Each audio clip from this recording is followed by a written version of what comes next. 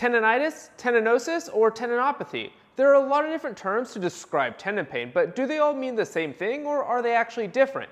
In this video, we'll discuss all of these terms and why it actually matters. First, let's talk about tendinitis, which is easily the most commonly used term to describe tendon pain.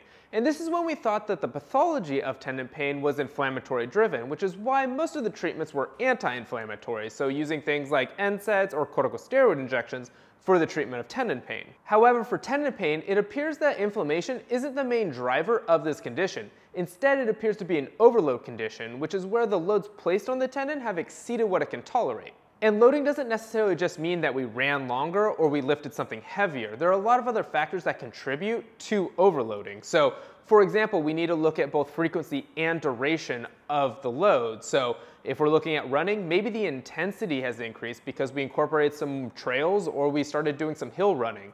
Same thing when we look at weightlifting. Maybe we increased our frequency. So maybe we're lifting 2 or 3 times per week where we used to only lift once per week. We need to make sure that we're accounting for all those things that could contribute to overload. And just because tendon pain is not an inflammatory condition doesn't mean that inflammation is completely irrelevant in these conditions. We do see that there are some inflammatory markers that are present with these conditions.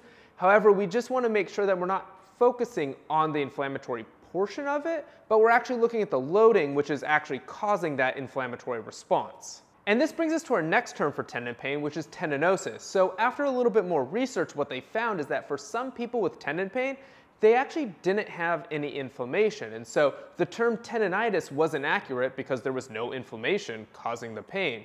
And what they actually did see was that there were structural changes to the tendon, which they termed tendinosis. And there are a variety of different structural changes that we see with tendinosis. So for example, tendons are typically made out of primarily type 1 collagen, but with tendinosis, we see there's a transition to type 3 collagen in response to the persistent overloading.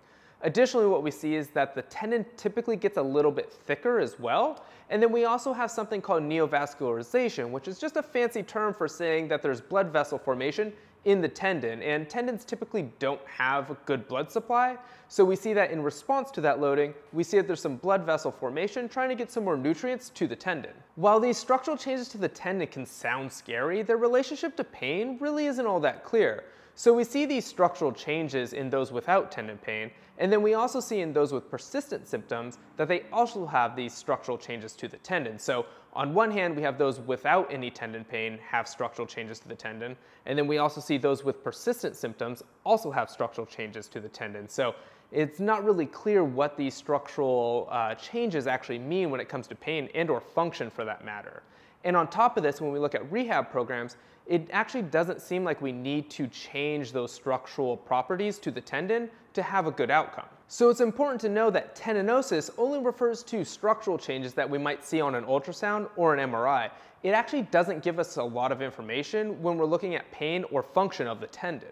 And this brings us to tendinopathy, which is the term that we use now to describe pain relating to the tendon. And it's generally divided into 2 different categories. We have acute and persistent tendinopathy, which just refers to the time that someone's been experiencing symptoms. An acute tendinopathy occurs when there's a sudden spike in loading. You can think about this like if one of your friends invites you to a 5K over the weekend and you haven't ran since high school PE class. And since it's this week, you don't really have enough time to train, so you just go run it over the weekend, and now all of a sudden your Achilles tendon hurts a little bit.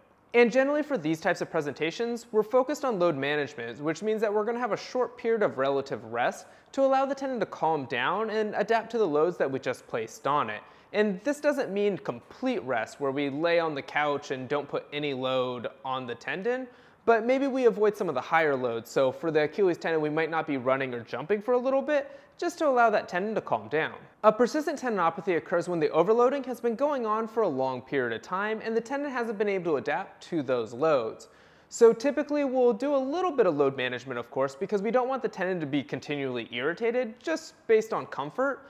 But for these conditions, we're actually going to be working on a gradual strength training program because we want to get the tendon to be able to tolerate those loads. So I'll put a couple of examples of exercise progressions for the Achilles tendon and also the patellar tendon down below, so that way you can see what those progressions would look like. So at this point in the video, you might be thinking, why does any of this matter? It's just a name, right?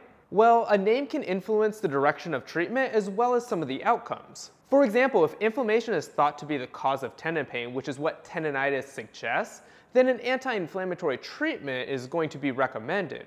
But what we see is that this approach isn't effective for long-term outcomes, and what we actually see is that a corticosteroid injection, for example, might actually weaken the tendon, which puts us at risk for a flare-up later on.